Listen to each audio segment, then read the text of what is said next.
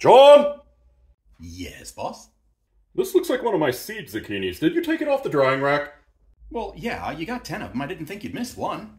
Well, I'm not gonna miss it, but these things are hard as a rock. Are you sure you want to try and eat it?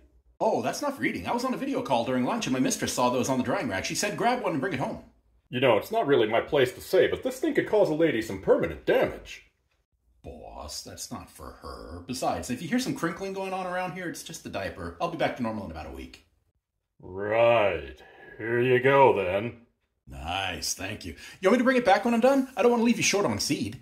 Nah, you go on ahead and keep it as a harvest season gift. Once it's been up your cornucopia, I don't want it in my garden no more.